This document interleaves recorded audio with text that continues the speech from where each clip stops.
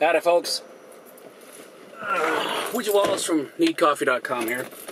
Back again for another Wayhomer review. Here's how it works for the uninitiated. Oh, works by turning that down. Alright, what was I saying? Oh yes, I've just seen a film. I was in the cinema. It's back that way.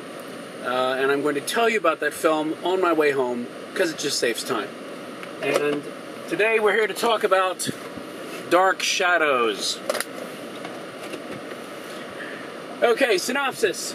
So, the Collins family came to Maine, started a fishing empire. Trouble was, the young Barnabas, the son of the family, caught the eye of one of their house servants who also happened to be a witch. It's terrible luck. And as a result, because he apparently, could not return that love because, you know, he just wanted to sleep with her. Did fall in love with probably a girl, the kind that you marry as opposed to the kind that you sleep with.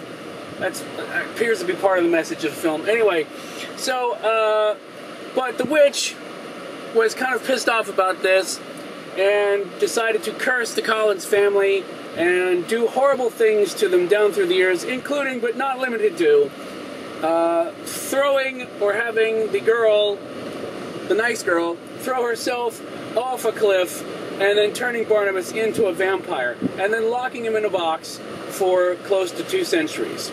Because, you know, that's love. Yes, I think there's probably some Yahoo groups about that as a fetish. Anyway, so, as you see in the trailer, Barnabas is released from the box, wakes up, and tries to get back to the business of being a vampire, being a member of the Collins family, and dealing with this witch person. So, there's your synopsis. Now, this is based on the soap opera / TV show that, as I understand it, first of all, if they're coming out or have just come out with some huge box set, which is all 60,000 episodes of it or something. It's huge. It's ridiculous. It costs your left kidney. And basically, as I understand it, because I was aware of the show, I've always been aware of the show, but I don't think they ever showed it where I was living, Alabama. Luckily we had television. And so I think by the time it came around to where it was accessible to me, the idea of any soap opera just didn't appeal to me. So I'm familiar with the show, but not a fan of the show simply because I haven't really watched the show. But as I understand it, it's the soap opera that introduced the vampire on a lark and suddenly went, wow, this is popular, and went down that road and stayed on that road. But, so I'm not invested in the show. I am coming to this like most people are coming to this, which is where, as we're walking into the cinema, Cosette goes, this is based on a show? So, so there's the majority of the audience who's going to go see this just sees it as, oh, Johnny Depp's playing a vampire, and ha-ha, it's a man out of time thing. So, what I gathered from the trailer was, we were looking at Johnny Depp playing a vampire, being Johnny Depp. He's usually pretty good, right? You might have some interesting other character things going on, but it really painted itself as a man out of time comedy, which has been done by some things that are, you know, fairly successful, like Back to the Future, has a lot of that in it, and some less than successful, like Black Knight. So, this is not an original concept of, what year is it? Oh my god, these cars are so strange, and oh, your clothing is so weird, and how do I conduct myself in this new time period? Ah, it's so wacky. That's not necessarily new. The good news is that really the majority of that stuff you've already seen in the trailers. So that's not all they're doing. It looked like that was going to be a crutch that they were going to just lean on. But they didn't. The bad news is that probably would have been a better idea, because quite frankly, what you've got that's good, okay, is you've got Johnny Depp, who is actually, I mean, I don't know how he compares to the late Jonathan Frid, who I believe I caught the cast little cameo thing, which was quite nice that they did that. But, I mean, he's good. I don't know if he's playing anything like the original Barnabas. Don't know. Don't know that I care, because I'm not invested. But I thought he was at least funny. Yeah, Michelle Pfeiffer, who was good for playing the, the matriarch of the cursed family, she was good. Jackie Earle Haley was amusing. She had some amusing bits, okay? And indeed, at the beginning, it looked like it could have been a decent comedy, because that's really what it was painting itself as, was a comedy, So, that was all good. The problem was, I don't know, it's trying to be a kind of family comedy with the Man on a Time stuff as a side dish, and it doesn't really do anything that's unpredictable, original. Not that I was expecting it to, oh wow, this is amazing, it's breaking new ground in soap opera feature film adaptations. I mean, that wasn't what I showed up for.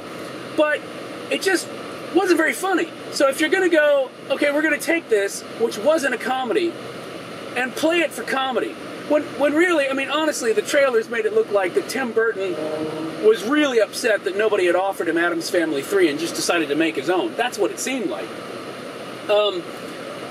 When you're going for comedy, make your movie funny. I guess is what it boils down to. Because there are some funny bits in it, but they don't. It's not consistent. It feels flat for most of it, and it's just not funny. So I showed up perfectly ready to go, whatever, TV show, entertain me, and found myself not very entertained.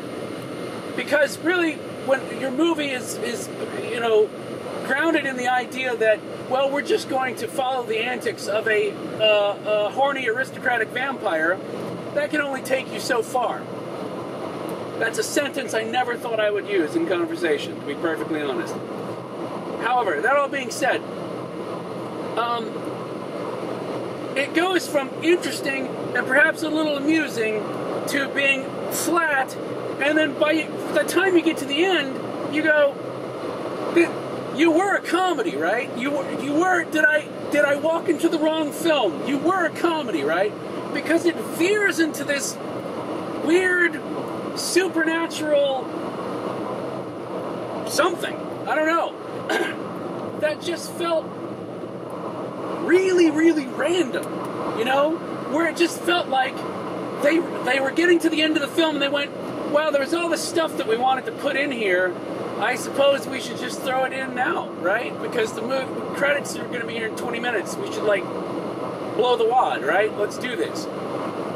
So, I mean, that's honestly how it felt, because random things happen at the end, and they're not funny, they're not interesting, they're random. I won't spoil it, stuff, because it's not, I don't know how to say it other than that. It's just utterly random and befuddling. So, there you go. It starts off okay and just sort of just crashes into the ground and then starts digging. Is there anything else good I could say? Well, like I said, the cast was good, the direction, and I suppose the costumes were good for being in the 70s. I've tried to block that era out of my mind. Now, should you see it, so basically that can be, that you can take that assessment for whatever it's worth. You could say, oh yes, well, that's exactly how I feared because I liked the show, or I didn't like the show, but I was, or you could go, horny aristocratic Johnny Depp vampire, my prayers have been answered, I can't wait. Whatever you want to take that however you want. But, I will say that, as far as the recommendation goes, no. I mean, honestly, the announcement about it coming out on Blu-ray, it's going to be here in 2 months, and you know, you can just get it, rent it off of Netflix, whatever. It's not that there's not bits worth seeing, it's just that there's probably not bits worth paying $9 for. Cup-wise, you know, it started off about a 3. It sort of coasted at about a 2.5 for a long time, and then took a nosedive at the end, taking a lot of beatings about the head and shoulders, and wound up at a 1 cup film. That's how bad the ending was, where just stuff stopped making sense, and it just got ludicrous. I mean, really, it was like, okay, like when your special effects are making me think that you bought some like leftover special effects used in the Haunting remake, it's not good. So yeah, 1 out of 5. I would say wait and watch it for free, if possible. Wait for Netflix. Don't spend any extra money on it. You'll probably thank me. Anyway, that's unencouraging. I was hoping for more. So there you go. There's another Wayhomer in the can. Thanks so much for watching. Hopefully next time we will have some more positive things to talk about. If you like these things, do us a favor. Come and like us on Facebook, because that is where we hang out and we post stuff and occasionally do silly things. You can find us at neatcoffee.com/Facebook. That'll take you right to us. So thanks for watching the Wayhomers. Share these with someone you love, and we will see you next time. Bye.